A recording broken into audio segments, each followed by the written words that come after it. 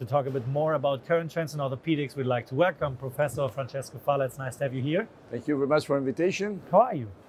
Fine, thank you. I like to be here. It's a very great pleasure to join this wonderful Congress. What are the current trends in orthopedics in your country? Actually, Italy is a special country because we are facing a significant increasing on the mean age of the population. What means that today we are actually the oldest country in Europe.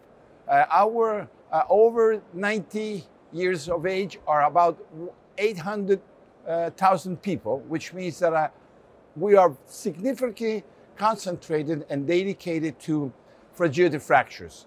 This kind of population, we have about 25% of the population is over 65 years of age, which means that the osteoporosis and fragility fractures is significantly affecting our activity daily. And as a matter of fact, in our country, all the attention in the main hospital, public hospitals, given to this kind of population. What does it mean in orthopedics? It means that we have to deal with a weak bone, with recurrent fractures, with periprosthetic fractures, and with bone where you cannot use normal devices.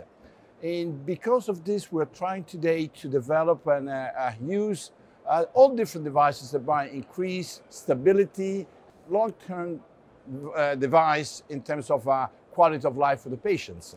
And that's very important because, of course, everything runs about this kind of aspect and this problem. So have you noticed any difference in approach in other countries? A little bit, yes, because as I mentioned, other European countries are much younger than we are. I don't want to sound like an old person, but actually our country is facing this big social problem. So today, there's not big difference among different countries. I mean, we're by internet, Orthopaedics and Vumedi, we are connected every day. 15, 20 years ago, to find a new technique, you had to take a plane, take a journey, a few days off your work. Today, you just go on the net and you see everything. So it's not big differences. It's just a matter of a social difference in terms of budget, in terms of capacity, of organization, but not big difference in terms of technologies. So have you found out about some new trends here at the DKOU? Actually, it's my first time at DKOU, and I will enjoy it. As, there are many significant and very interesting sessions. We've been given by the DKOU president's special part as a guest nation, as Italy has been with Canada guest nation. So we are discussing a lot of total knee replacement, a lot of hip replacements. So there are main sessions where being especially trauma. And here in Germany, trauma is a significant part of the activity. So I find that this is probably the most important part of this Congress. So with Italy having the oldest people in almost Europe, you have special treatments to do. So my question is, what developments in orthopedics do you expect from Italy in the future? I might make a joke, have younger people, but that's not possible. So to make our life easier.